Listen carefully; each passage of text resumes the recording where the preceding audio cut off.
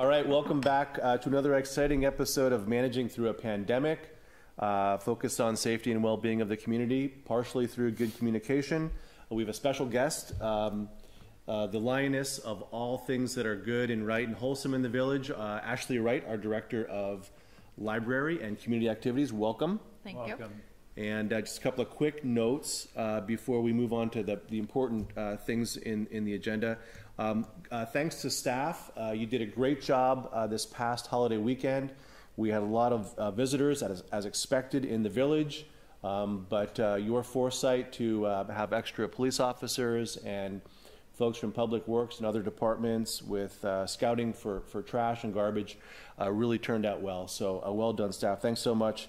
A couple of other quick notes. We did post the building official position for recruitment this week. Look forward to the police commander, your old job chief, a police dispatcher, and a firefighter paramedic coming up next.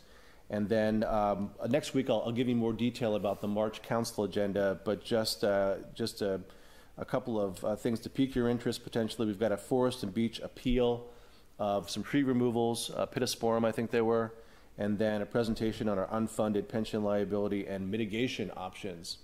The excitement never ends around here. Chief, what do you have real fast before we turn on to... real quickly. As far as vaccines, no real update on numbers increasing or anything in our community, but we are getting ready. Our ambulance personnel were trained last week and this past week on how to administer it. So we're ready. We're working on a site, so we'll be ready for that as well when we get more vaccines available. If you read the Pine Cone last night or this morning, you saw a front page article about the mountain lions. We are seeing an increase in sightings. I don't think it was a mountain lion. I think it was Ashley delivering books to a senior. It's like the Easter Bunny, but better. Yeah, Ashley might be doing early morning runs, so it might be a leopard you're seeing, but we're cheetah. I think it's a cheetah.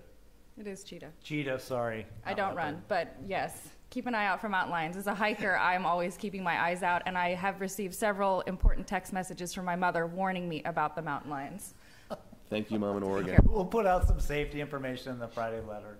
Thanks, Chief. That's all I got. So I'm here today to give you guys a little bit of an update about community activities and special events here in town. As you all know, we have a number of special events occurring throughout the spring, like Breakfast with the Bunny, for instance, Carmel Art Festival, Monterey Vintners.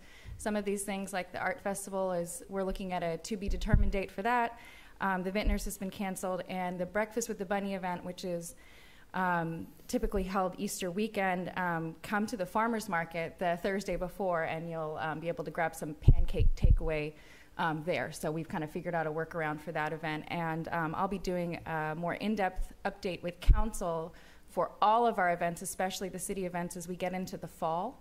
We're just kind of playing it by ear. As Chief said, there's no real announcements on the vaccine update and how long that's taking, and that'll be really an important factor in having large-scale events for our village. In the meantime, if you enjoy trying to figure out workarounds for large-scale events and community gatherings and topics like Christmas lights, for instance, come to the Community Activities Commission meetings. We're having a great time. We have a lot of our community groups that are joining us now, like Carmel Cares is there on the regular, so is the Carmel Residents Association. We meet virtually every Tuesday. That's the second Tuesday of the month at 9:30 in the morning. We're also having special meetings every other week, so the second week following that, if we have a special topic, something pressing that we really need to get to, but tune in that second Tuesday of the month and we'll be there. And then speaking of Lions, the library is hosting the Lions Food Barrels outside the park branch. Wednesday, Thursday, and Friday, you'll find them with your books. If you're picking up books, please drop off your perishable food items if you have them. And then Mondays and Tuesdays, when the library is closed to curbside, the barrels will be out at the front door and the back door. And speaking of the library, we are doing curbside Wednesday, Thursday, and Friday. If you don't internet, or you know somebody that does an internet and would really like some books, have them give us a call, 624-4629, and we can get them set up. They don't need to do anything with it. They don't need to have a computer, and we'll still manage to get them books. And in fact, we're working with Carmel Neighbors right now to kind of set up an outreach program for some of our people who are homebound. So if you know anybody that is very in need, contact me. at the library, contact our librarians, again, 624-4629, and we'll get you set up. On behalf of the Mission Trail Lions, thank you for putting the food barrels out. And I know Carmel Host is also appreciative of that. So, Glad to help. Proud lion, proud lion.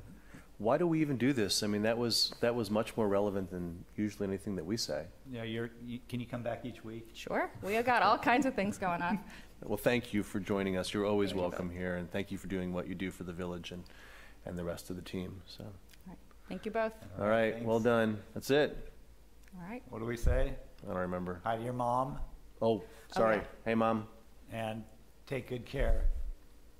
Take good care. Hi, Mom. Hi, Dad. Take good care.